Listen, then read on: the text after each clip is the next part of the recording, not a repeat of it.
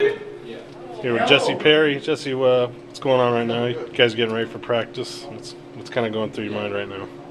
Oh, no, just chilling, waiting on practice to start. We've been having a lot of long days. Just trying to get a lot of rest, drink a lot of water and get fluids in our body, really. Guy from the Midwest, how special is it to be back kind of in your neck of the woods? No, not Missouri necessarily, but kind of close to home for you.